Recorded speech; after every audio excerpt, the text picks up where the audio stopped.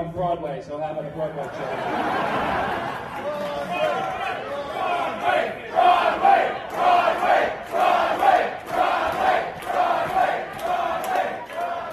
Tony Awards, here I come.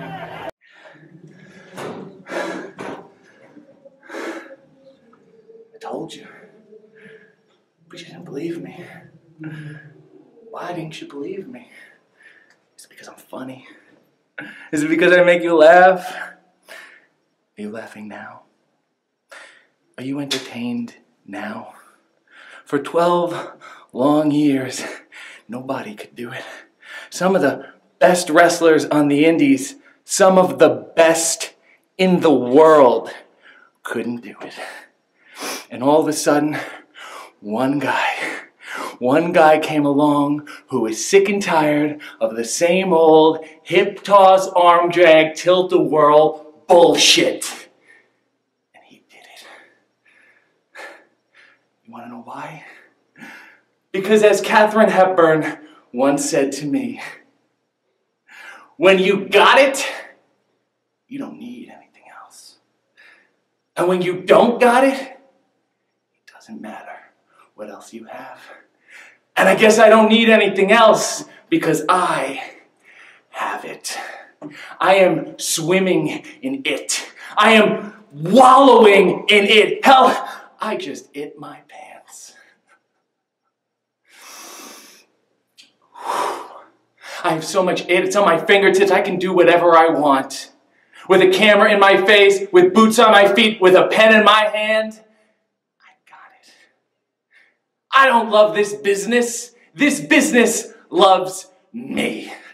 I could wrestle for another 10 years, or I could leave it all tomorrow to go do a sitcom. So my advice to you, in the meantime, retweet my tweets, wear my shirt, buy a ticket, sit down, shut up, and enjoy the show. Because it will never be this good again. And that's not a shoot, that's not a pipe bomb, that's entertainment. Their head. RJ. Dalton. RJ. Dalton. RJ. Dalton.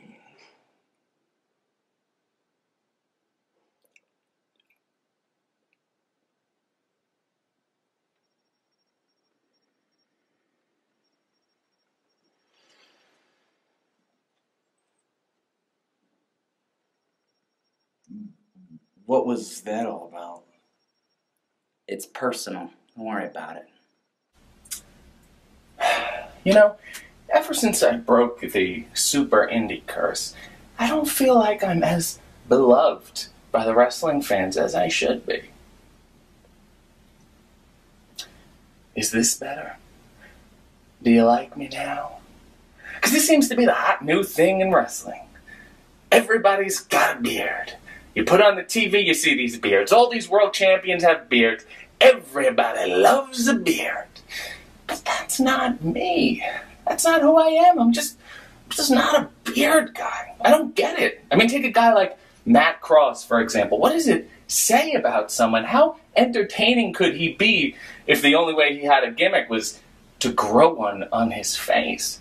I mean, who are you, Al Borland? Even Abraham Lincoln had a hat, too. But beard or no beard, people are very impressed by you. You won a title in Germany? Good for you. We all know how entertaining that country is. You're a world-traveled athlete. Congratulations, Beardo. You know something else? Right now, as we speak, this face is appearing on televisions in over 120 countries. And I didn't have to grow a beard to do it.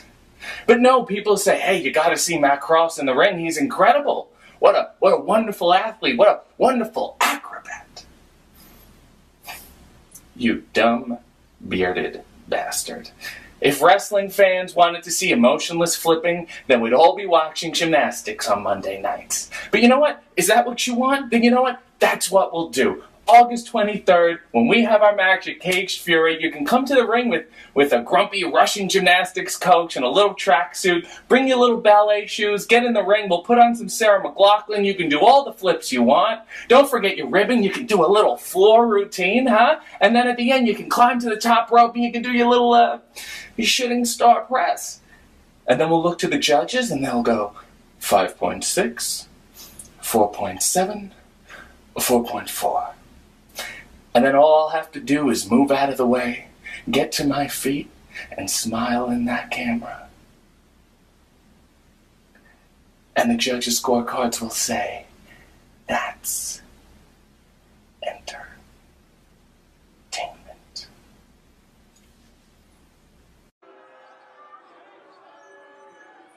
Excuse me one moment. Hello, sweetheart. What's your name? Oh, I'm sorry, you looked way better from up there. Oh, come on, that's not funny. What's the purpose of that? Very sorry, my apologies.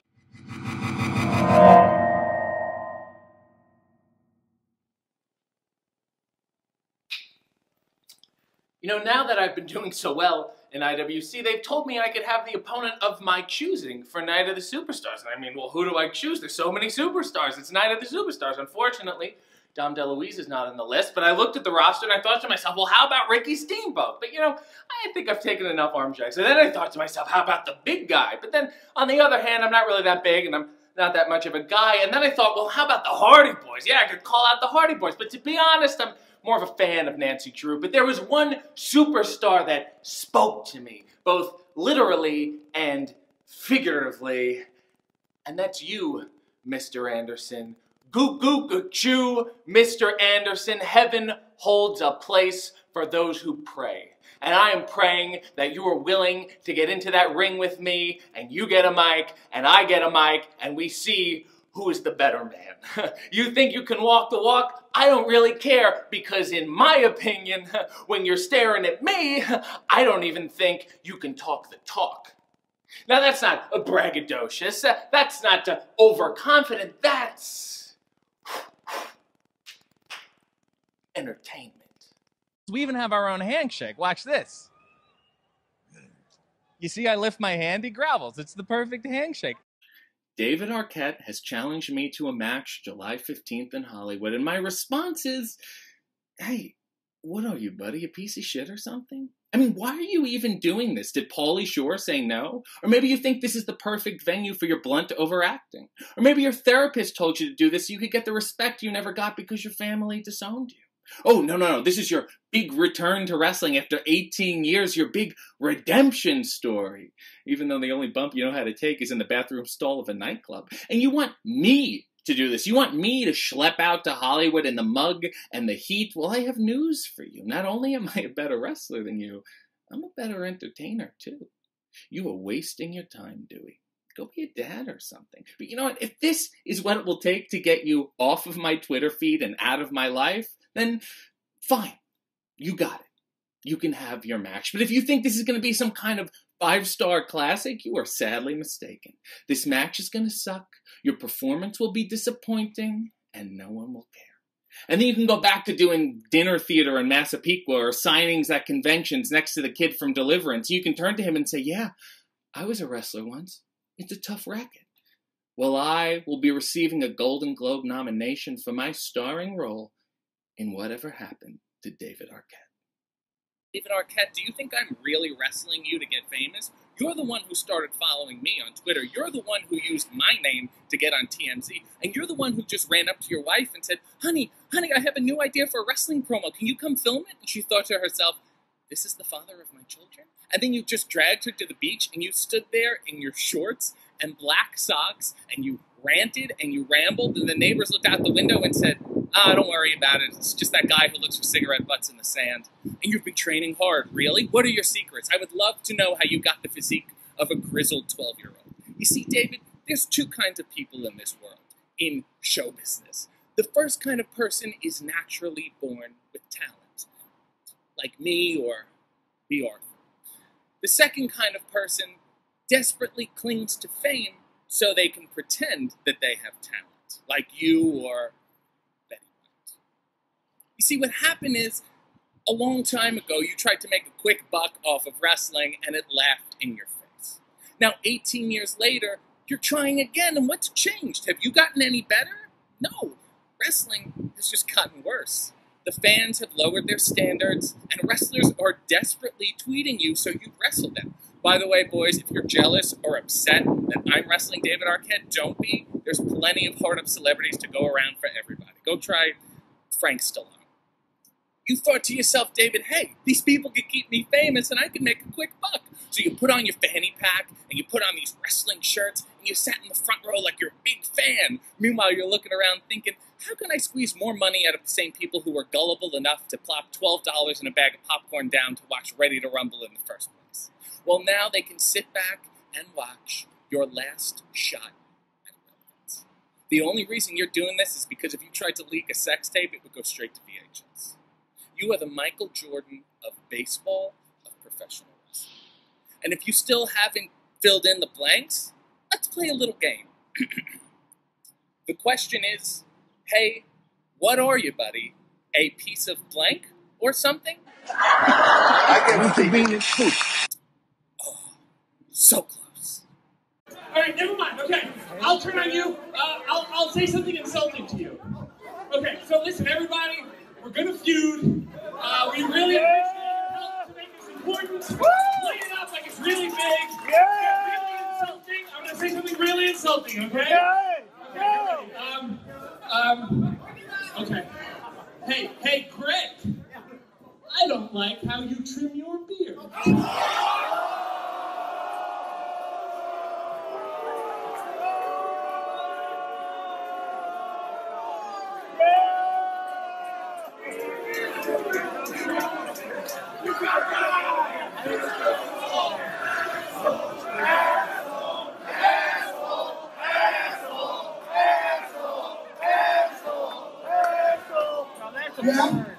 Yeah, you know what? When I look at you, I don't like the way you style your hair.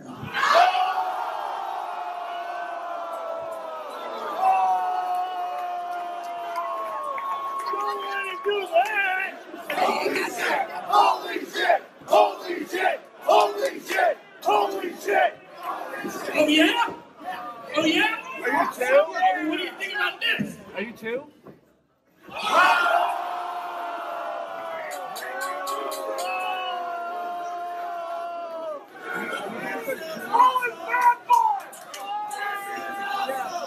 This is awesome!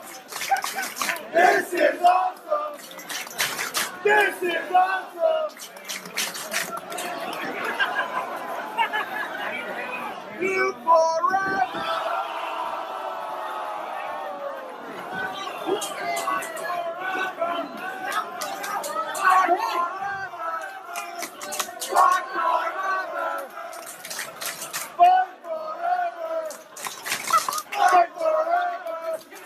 Let's face ourselves, okay? I've got really exciting news. You got me on the talk show? I'm working on that, but we've got another match Okay. at AIW against the production. The production, you mean they're their tag team champions? Yeah, it's for a tag team championship. Yeah, don't you think it's a little reckless, given your track record, to be challenging for a championship? Well, you know, I really have a problem with them outside of wrestling. They want to be actors, apparently. What kind of morons would try to be wrestlers and also actors at the same time? They ought to be ashamed of themselves. I know. You know what? As far as I'm concerned, production, you're not going to be facing a former WCW champion. Yes, they You're going to be facing a 1996 Blockbuster Entertainment Award winner. Huh? He's worked with Brando. Sure, it was Brando near the end, but nevertheless, and of course, he never won an Oscar, but his sister won an Oscar. That's got to count for They something. won a Kids' Choice Award. Exactly. The kids choose this guy. Look at him. Look at this physique. He's clearly in the Mickey Rourke phase of his career. He's hitting rock bottom. He's on his way back. Next stop, SAG Awards, my friend. This is going to be huge. As an actor, I've also worked with Macho Man Randy Savage. Right there. Can you get a better wrestler actor? To be honest with you, I may say I was also on a show that was in syndication. I have a web series that's been viewed millions of times. Really? Yeah, I'll give you my resume at some point. So, to be honest, as a wrestling team, we're horrible. But as a team of wrestler, also actors, we're like the Legion of Doom. We're kind of unstoppable. So, you know, AIW, I think I'm going to act like I'm going to have a lot of fun. And I'm not going to be acting when I kick your ass. No, you're an actor. You should be. Okay. I'm confused. Get fucked! Get fucked! Get fucked! Get fucked! Get fucked! Get fucked! Every night of my life, you pathetic virgin bastard.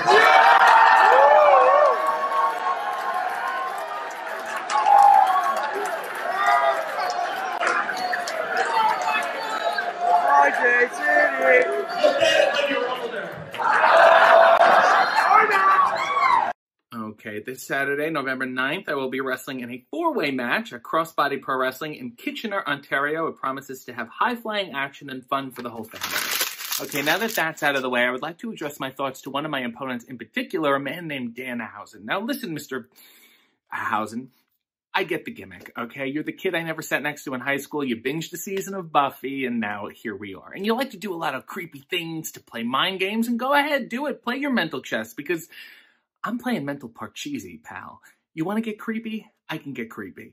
I once pleasured myself to the Ethel Merman disco album, and it worked. So I got problems, Dan. They're just a lot better looking than yours. Be careful what you wish for, because it might be time you face the music of the night.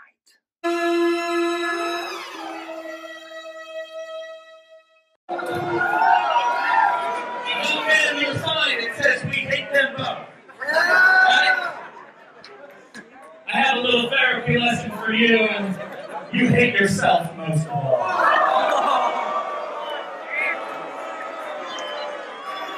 Hey, Effie, I love that thing you do where you commercialize your sexuality as a defense mechanism, so I'm going to make this very clear. It's not that you're gay. It's just that you're annoying. You know what I mean? You're a very irritating person. There are thousands of wrestlers with a variety of sexual orientations, and none of them are this loud. So what I want to know is, who hurt you besides your parents? Why are you like this? You know, there's a way you can be entertaining and engaging, but still have a sense of showmanship and decorum. It's called having charisma. You want me to call you Daddy? Great. Because I've had issues with my father for decades. So if I have to teach you this lesson in person, there's no better place to do it than Joey Ryan's penis party. But please, indoor voices. Hello, boys and girls. My tag team partner and I will be wrestling at Bar Wrestling New Year's Eve and New Year's Day, and honestly, I'm not really looking forward to it. He's just upset because he can't find a date for New Year's Eve. Will you shut the fuck up? You see, all the actresses he wanted me to hook him up with, they just haven't gotten back to me. Okay, shut the fuck up. Okay, I have to team with Dan Housen and Shazza McKenzie against Sue Young, Candy Lee, and Zoe Lucas. Gee, it's so nice to be in a ring with the same people I was planning on avoiding if I saw them on the sidewalk the entire weekend. There are too many wrestlers, there are too many fans, there are too many dirty hands, and there are too many shows. Yet these promoters insist on booking these novelty freak show matches in the desperate hope that some fans will show up. And, you know, this is just an idea. I'm just throwing it out there. Maybe this business is slightly less popular than it was in the late 90s. Nevertheless, I have to have these matches, and then I gotta go back to the hotel, I gotta go on Twitter, and I gotta pretend to be proud of my friends who made it, even though I really didn't like them as people before they were even famous. These are the immortals we are showcasing. This is my WrestleMania weekend, and I know what you're thinking to yourself, Archie. If you're so upset, why even go? Because I had a childhood dream. But I'm slowly realizing that when I was a kid, I was a fucking idiot. So, what is the tape on your finger? Why do you have tape on your finger? Because of Howie. Wedding ring on it, and I took my ring off. So sweet. You know, I saw your wife last night, and she didn't have a ring on at all. David Arquette said that if I teamed with him, he would get me on a talk show. So I've been teaming with him now for the past 2 years. And I haven't been on Jack Parr, I haven't been on Dick Cavett, I haven't been on Jenny Jones, I haven't been on anything. And now he wants to drag me all the way down to South by Southwest for the premiere of his documentary called You Cannot Kill David Arquette. Although clearly, you can certainly murder his career. And he wants me to team with him at the after party against Joey Ryan, who's a famous Dick wrestler and also famously a Dick, and Effie, who's got that Pete Buttigieg kind of vibe where you really want to pull for him, but then he opens his mouth and you realize you don't agree with anything that he says. So this is a message to the organizers of South by Southwest. You are backing the wrong star. You want an award-winning film? I have over 100 hours of me making coffee in my underwear. I sing, I dance, and I'm working on a one-man show entitled Stuck Somewhere Between the Moon and RJ City. So David, let me make this very clear. I love you like a brother, but like a brother that the family doesn't talk to anymore. Do you understand what I'm saying? I'm using you for your name. Well, it's really your sister's name. Hey, what are you, buddy? A piece of shit or something? Piece of shit! Piece of shit! Piece of shit! Piece of shit! Piece of shit!